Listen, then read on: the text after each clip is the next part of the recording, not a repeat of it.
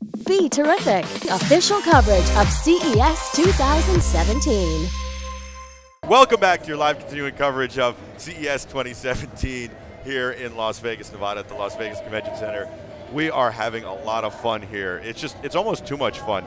We're right above Samsung's booth. It's super loud up here. I don't even know if you can hear that, but I imagine these microphones isolate pretty well.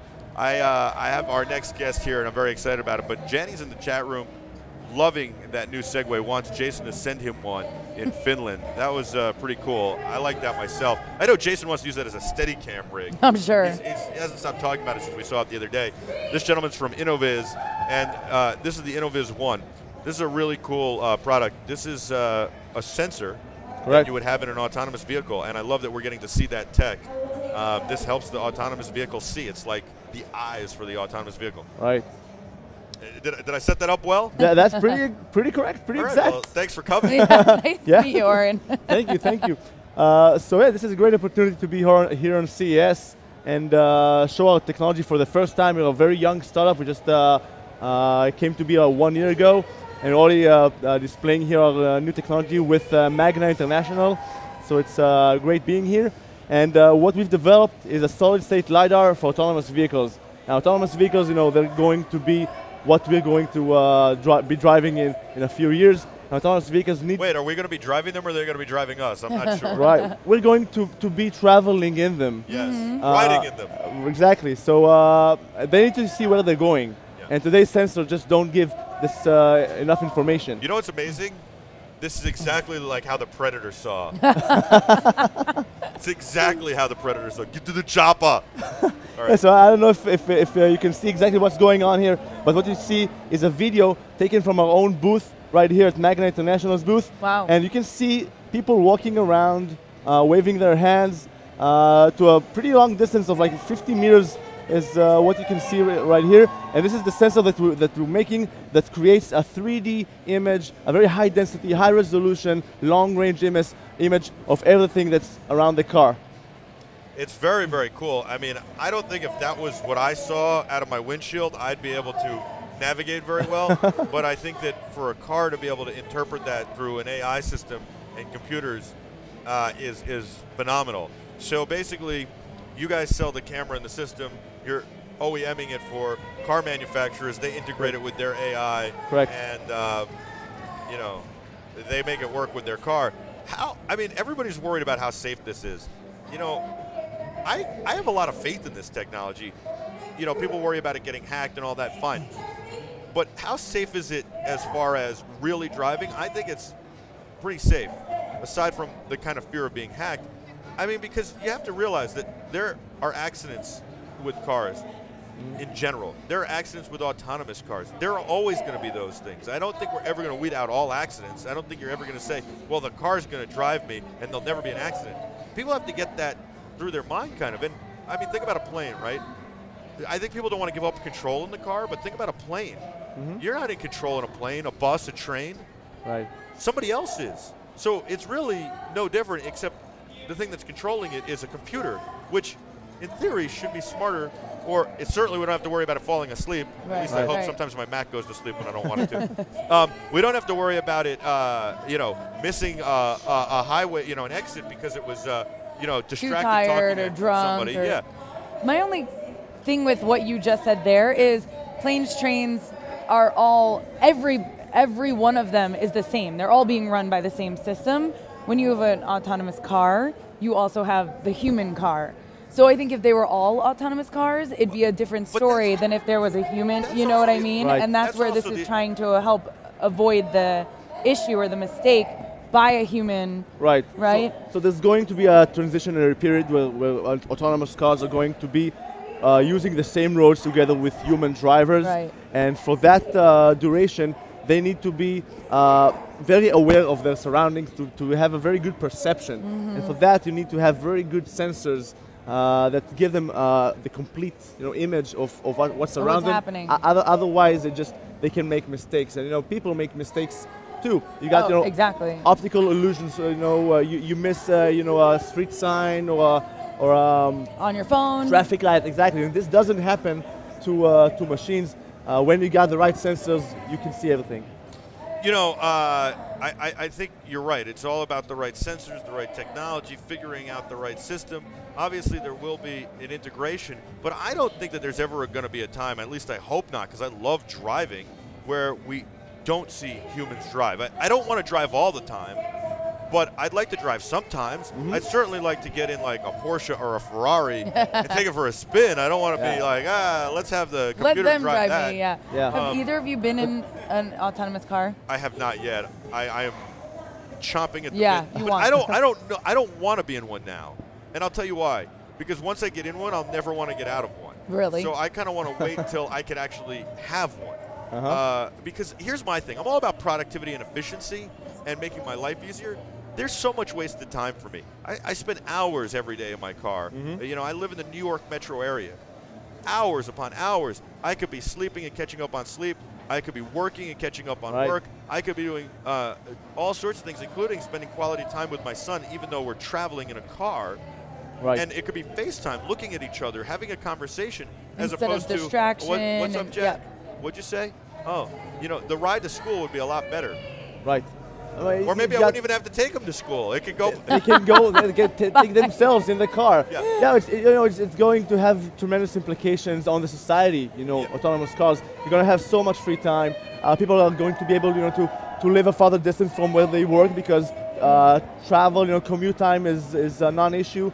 So it's going to dramatically affect the world. So now let's think about the things we want in the autonomous vehicle. Like maybe a Murphy bed would be good for me, or a pull-out couch.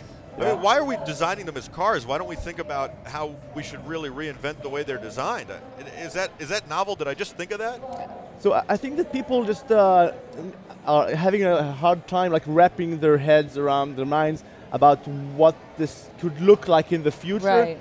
So since I was a kid, I went to a place called Ultrasmith in New York City that doesn't exist anymore, and they used to modify cars, like car stereos and stuff. And back then, they would do bulletproof vehicles for like Spielberg and stuff, and they basically make like home offices, LL Cool J, and I get to see these vehicles. And I, even back then, dreamed of having this office on wheels that had reclining seats that I could like take a nap, work, do my work. And you think of it, I wanted to make that our studio. I mean, imagine we could like literally travel and be broadcasting live and just be like broadcasting. When we get there, and we could do a show and get some sleep, do some work. I mean, it's unbelievable. Yeah. Right. I mean, in enough time, cars are not going to look like cars anymore. But that's what I'm saying. Right. Yeah, they probably don't need even to have windows. It's going to be a pod. You're going to feel like you're sitting in a room. A train, and you can do whatever you want to do at this free time that you've now got. A car with no windows. I might like that. No, but seriously, you're right. I mean, I think people would want windows, but I imagine it being those windows you can frost electronically. You know what I'm talking about? Yeah. So people can't see in. But then when you want to see out, you can see out. You'll probably be surrounded by big screens that surround your entire. I'm thinking every car would be like an Airstream. Like an Airstream. Yeah. I was picturing that when you started saying that. Why not? Yeah. With the recliner. What's the difference if it's driving for me? I don't need to worry about how it handles and stuff like that. Right. Just get there. So this is called level 5 autonomy. A level 5 autonomy for a car means that you don't need any involvement of the driver. You don't even need to have a steering wheel. I don't even need to be there. No. By the way, I've already got my name picked out for my car. Yeah, what's going to be? It's going to be Alfred. Alfred. Yeah, because Batman's butler was Alfred. Awesome. So I'm gonna go get an Alfred, and we're gonna go. Alfred and I are That's gonna go take a drive. That's a good name. Alfred's gonna drive me wherever I need to go. Isn't that good? It is. It is. Thank you. It's either that or you remember the original Dudley Moore movie where he was Arthur? Yeah. What was that butler's name? That's the other one too. I'll alert the media. Anyway, I'm sticking with Alfred. How far out is this? Are you selling this and putting this in cars today? And thank you for giving us a look at what the cars are seeing. I mean, obviously, I imagine a lot of the systems are out there are very similar. There are a lot out there, right? Is this on the market today for car manufacturers? So right now it's still a prototype that we're just showing for the first time now. But in about 6 months, we're going to be providing engineering samples, to OEMs, to car manufacturers who want to try and test it and evaluate it. and within a year and a half, we're going to have it ready for mass production. So let's say I own a car right now. Should I sell that car and start leasing so that when my car doesn't get devalued when everybody's using autonomous vehicles? Right. Yeah, I don't know how fast it's going to be. Probably the first fully autonomous cars on the market are probably going to appear around 2020. I was going to say 20. When? Yeah, 2020. around 2020. 2020, that's only 3 years away. Yeah. I'm ready. That's enough time to buy a car, sell a car, and then get an autonomous one. I would be a seller right now. I should be like Jim Cramer. That's a sell market, sell. All right. So, do you think that there's going to be a time where I can buy, like I can go and buy a new stereo system for my car. I can buy wheels. I could even put a backup camera in if I want. You think I could go to Pep Boys at some point in the future and buy one of these things and put it in my car, like 5 of these things, and kind of drill a couple of holes, put it in my car, take a wiring harness, throw a supercomputer in there, and sit in the back seat of the car I've already purchased? Well, you could try. But most chances it's not going to work because it's a difficult process, of integrating, of redesigning the whole car around those systems. But you probably won't even have to own your own car. I mean, today. No. I want to own my own. You want to own What are it? you doing to me now? Now we're making it city bike? No. I want to own my car. I don't want other people in my car. You can own a car just as a hobby. Like people keep horses What do you mean today. as a hobby? People still ride horses just not to work. You I already don't have told to. you I want the Porsche and the Ferrari still. Right. No, but you're saying just rent the car when I need it, like It's an going Uber? it's going to be mobility as a service. So you just can click a button on your iPad and a car is going to Like be waiting Uber, for you. but Yeah, exactly. the new But Uber. without a driver. Right. Oh my! Buy stock in Uber. Amazing. Buy! Seriously. Oh my God! I Yeah. mean, seriously. Are you serious? I'm dead serious. Yeah. So does Innoviz do anything else, or are they just working on sensors right now? So first of all, we've developed this sensor that's been pretty hard because there's nothing like it today. On the market. No, what sensor. separates it? What separates this? Yeah. Well, First of all, can I ask you something? This doesn't look like a locking connection. It looks like it'd be very easy for you to hit a bump and it pop out. Can we this is a standard automotive connector. Oh, it is. Yeah, no Okay, problem. yeah, okay. It locks. So the special thing how about many it. cars I've wired now. Yeah. So you can find LiDARs today, sensors mounted on cars, on Google's cars, those big, clunky, bucket-like things. So this is what it looks like today. Only it's very, very expensive, and it's pretty low performance. So what we developed is very high performance, long range, high resolution, and it's tiny. It's tiny, so it can fit anywhere around the car, and you can make it in mass volume, which is what you need. How did you do that?